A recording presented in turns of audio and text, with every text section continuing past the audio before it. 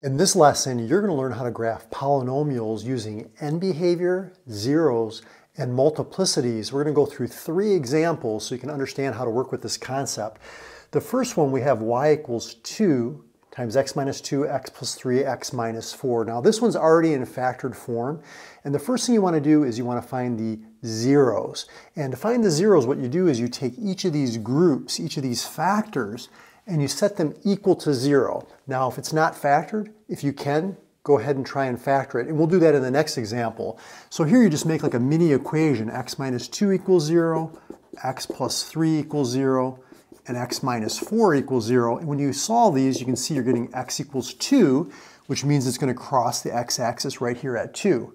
Over here, when you subtract 3 from both sides, you get x equals negative 3, so it's crossing here.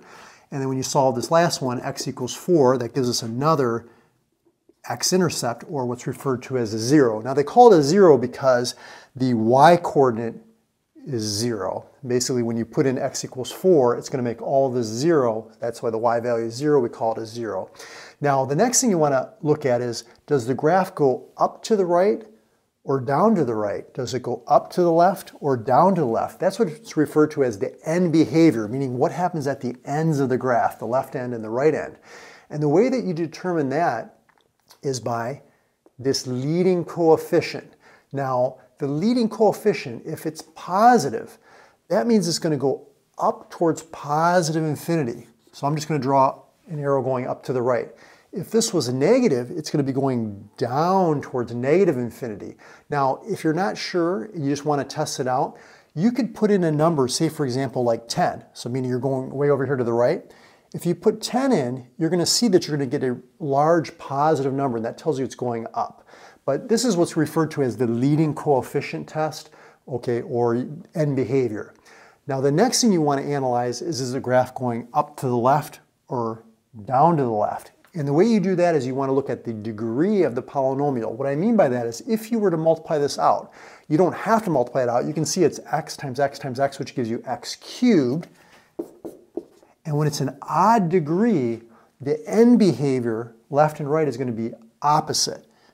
Meaning if this goes up, this goes down. If this were to go down to the right, then it would go up to the left. And the way you can remember that also is if you're familiar with the graph y equals x cubed, see how it's going up to the right and down to the left over here. If this was like a negative x cubed, it would go down to the right. See that leading coefficient's -1, but because it's an odd degree, it's going the opposite direction up to the left. Now when you have an even degree, okay, even, like for example x squared or x to the 4th, what do those graphs look like? They look like parabolas. So they're either going to be both going up, or if I did, let's say I did a negative, then you can see they're both going down. So with its even degree, it's going to have the same end behavior, meaning both up or both down.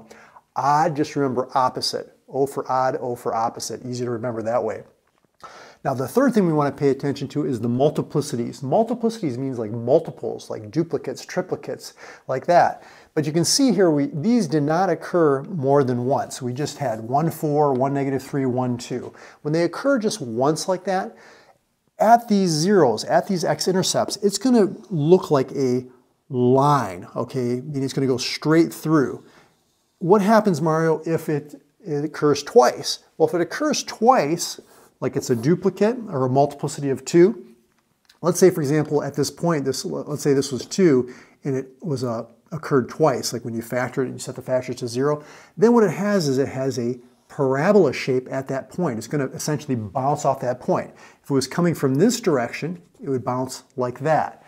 What happens if it's a multiplicity of 3? Well, then it's going to look like x cubed. It's going to have this x cubed shape, almost like it's going to bounce and go the other direction. Then it bends like that. So it looks like the graph y equals x cubed. What happens if it's x to the 4th?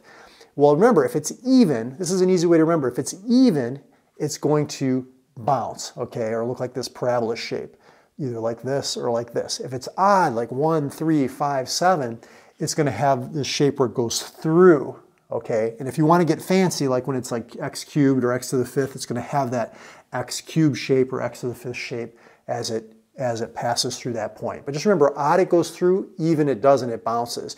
So now the only other thing that you might be asking is you say, well, How did you know, like, not to go way up here and then way down here and like that?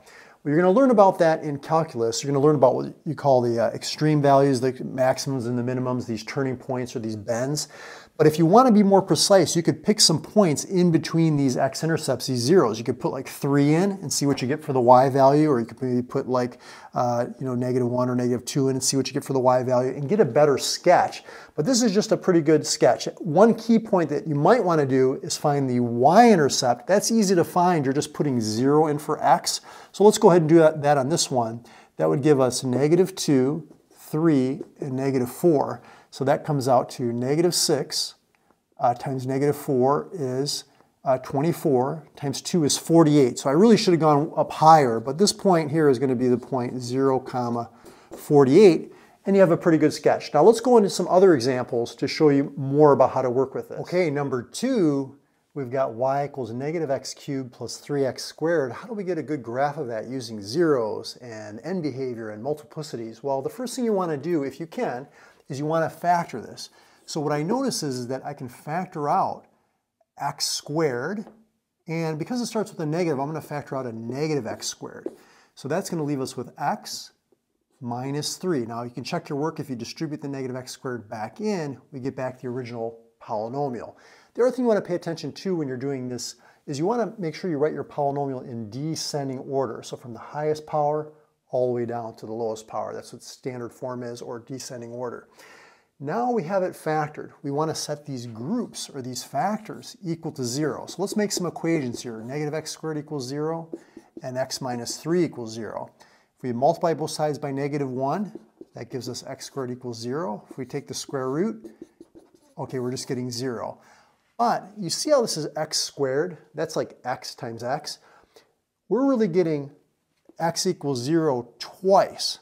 Okay, so I'm going to write this multiplicity of 2, meaning it occurs twice.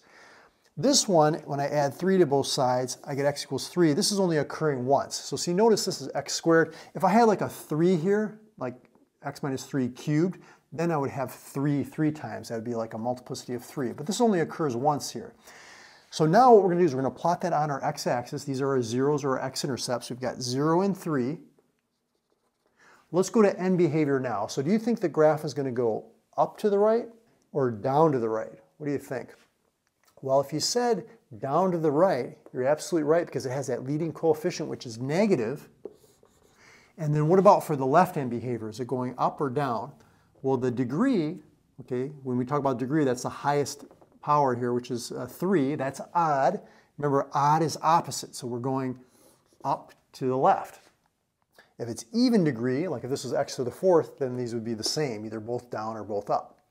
So now we have to look at the multiplicities. We said that 0 occurs twice. So here at x equals 0, it's good, because it occurs twice, it's going to look like a parabola, like x squared. Okay, so it's going to have this kind of a shape. Over here, x equals 3, this only has a multiplicity of 1. It just occurs once. That means this is going to just go straight through like a line.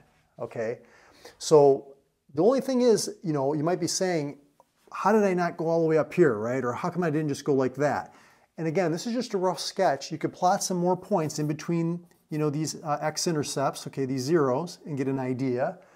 And, you know, that would be good. But for this video, for right now, we're just talking about a basic sketch using those 3 components. Okay, number 3, this one's got a little bit of everything in it, so it's a really good example. But before I dive into that one, if you're new to the channel and we're meeting for the first time, my name is Mario of Mario's Math Tutoring, and I tutor students every day full-time.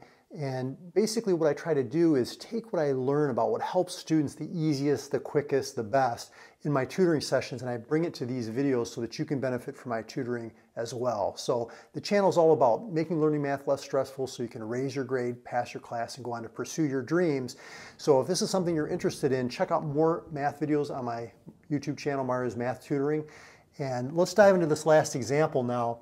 The first thing we want to do, this one's all nicely factored for us, right? So let's look at the zeros. If we set the factors equal to 0, you can see we're going to get x plus 1 equals 0, which gives us -1. X minus 3 equals 0, which is going to give us 3. And then here, when we set this one to 0, we're going to get -2. But notice how this one has a multiplicity of 2. So I'm just going to put multiplicity of 2, something like that. And this one has a multiplicity of 3, so I'm just going to say multiplicity 3, something like that, just to kind of remind us when we go to graph it. So here you can see the x-intercepts -1, +3, and -2. Okay, now how about end behavior? Is the graph going to go up to the right or down to the right? Leading coefficient's positive, so we know that's going to go up to the right. Now what about the degree? Now the degree, you don't want to FOIL all this out. I mean, you could, but it would take you a while. We can just look at these exponents. This is x to the first, x to the second, x to the third. When we multiply, what do we do to the exponents? We add them. 3 plus 2 is 5, plus 1 is 6. So that means that this is a 6th degree, which is even. And when it's even, the end behavior to the right and the left is going to be the same, either both up or both down. Okay, if it's odd, opposite, right? Now we get to the fun part, the shape of the graph. So here at -2, that has a multiplicity of 3. So what that means is when this graph approaches -2, it's going to have that cubic shape, okay? If you want, you can draw it straight through, but if you want to be a little bit, give it a little bit better sketch, it's going to have that y equals x cubed shape. At -1, okay, this had a multiplicity of 1, which means it's going to go through this point like a line, kind of just like straight through like that. It's not going to bounce off. It's not going to have that cubic shape. It's going to be like a line. And then the last one at 3, that has a multiplicity of 2, which means that this is going to have that x squared shape, like that parabola shape at this point. Again, the only thing that's missing are picking some points maybe in between some of these zeros to get an idea about, you know, how high up it goes or how low it goes. But this is a pretty good sketch of our graph. The things that we didn't cover in this video were Descartes' rule of signs, the rational root theorem or rational zero theorem for finding these zeros if you can't easily factor it. And I talk about those things as well as graphing it all together with what we did here in that video right there. So follow me over to that video right there where we dive into even more depth on graphing polynomials. I'll see you in that lesson.